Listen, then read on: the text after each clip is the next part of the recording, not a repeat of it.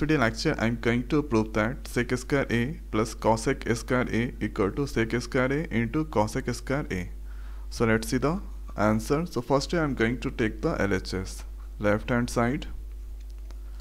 So left hand side sec²A plus cosec²A. So we can easily achieve the output if I convert sec and cosec into sin and cos form. So sec²A we can write 1 by cos²A, and 1 by cosec²A we can write 1 by sin²A. Now here the LCM is sin²A into cos²A. So this all term dividing with cos²A, sin²A, that comes sin²A multiplied with 1. So here this is now sin²A. This all term dividing with sin²A, cos²A come, cos²A multiplying with 1. So here cos²A that come. After that we have the formula sin²A plus cos²A, that is equal to 1. So here 1 by sin²A into cos²A.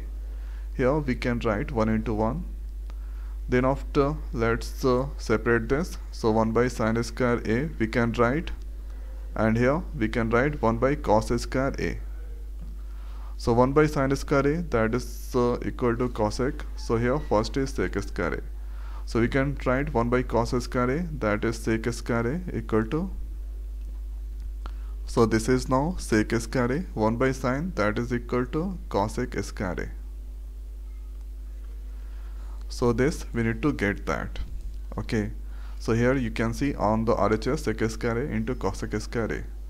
Now we can write LHS equal to RHS. That's proved.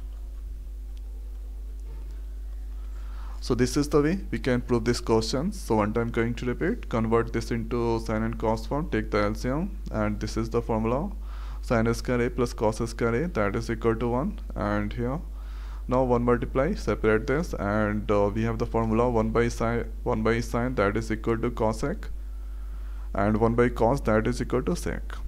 So this is the way we can prove this question. So now in this video it's over. So thanks for watching. See you next to it. Thank you.